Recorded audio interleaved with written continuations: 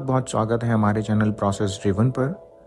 आइए process start करते हैं कुछ लर्न करने का। Pharma serialization in China.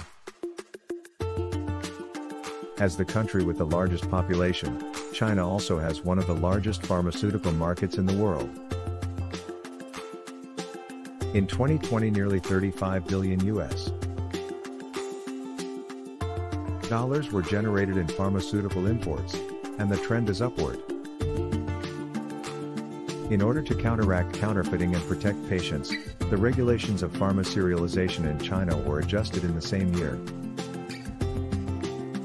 The increasing age average and improving medical care offers opportunities for foreign drug manufacturers to expand into the Chinese market. The new regulations could help, as they are similar to other international standards. Title: NMPA Announcement 111/2020 on the System for the Traceability for Pharmaceutical Products. Competent Authority, Chinese National Medical Products Administration, NMPA. Products: Pharmaceuticals. Code Type: 1D Barcode, GS12D Data Matrix or FATAG. Time Frame: Final implementation within 2022. Drug manufacturers who want to supply the Chinese market must overcome some hurdles beforehand. For example, documents are only provided in the local language. This makes it difficult for small and medium-sized companies to understand and comply with the requirements. In addition, the responsible Chinese authority, the National Medical Products Administration, NMPA, is reluctant to set an exact deadline, as the serialization project has been delayed several times in recent years. Currently, only a compliance date during 2022 is known. From this point onwards, drugs must be traceable by a product identification code. This will consist of the drug identification code and a unique serial number. Code requirements.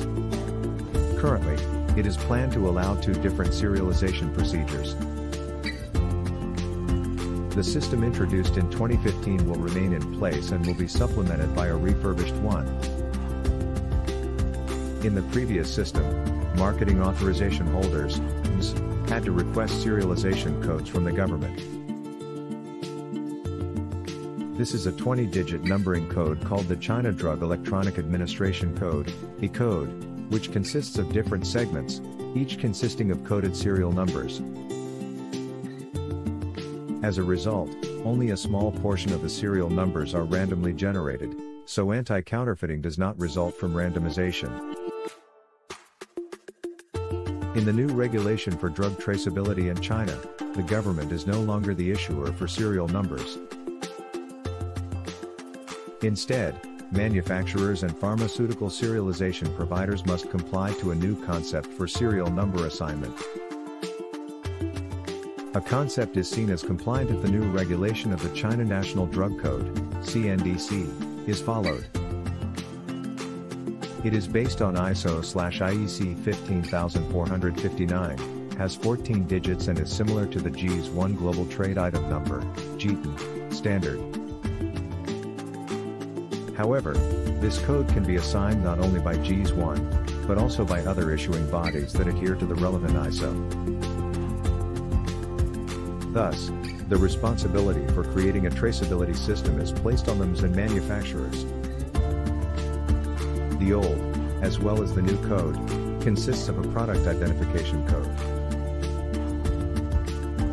This must provide human and machine-readable information about the generic drug name, formulation, license holder, manufacturer, package specification, and dosage form. What is required for Chinese packaging? As in other regions, the product identification code on a Chinese package must be machine and human readable. Only one of the two permitted codes must be selected and applied to the package. The machine-readable code is a one-dimensional barcode. In human-readable form, it is alphanumeric, also contains symbols and can consist of up to 128 characters. In contrast, the updated China National Drug Code, CNDC, is one- or two-dimensional for machines and alphanumeric for humans. There is also the special feature that the CNDC can make use of a fit tag for machine readability. Additionally, both codes can contain expiration date, production date, batch and serial number and MA information. Where do we go from here? With the vague deadline and specifications continuing to change, it remains important to keep an eye on announcements from the Chinese National Medical Products Administration, NMPA. A quick adjustment to upcoming implementations could become essential here. Manufacturers should therefore be vigilant about future developments. An experienced pharmaceutical serialization provider would be able to assist in meeting changing regulations and offer support throughout the process. Disclaimer: this information is only one possible interpretation of the regulations. They are also constantly changing, so the information in this article may be incomplete or out of date. The above article is expressly not legal advice.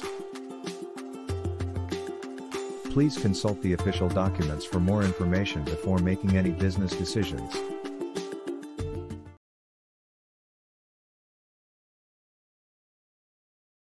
हमारे channel को please subscribe कीजिए और हमें motivate कीजिए। Thank you.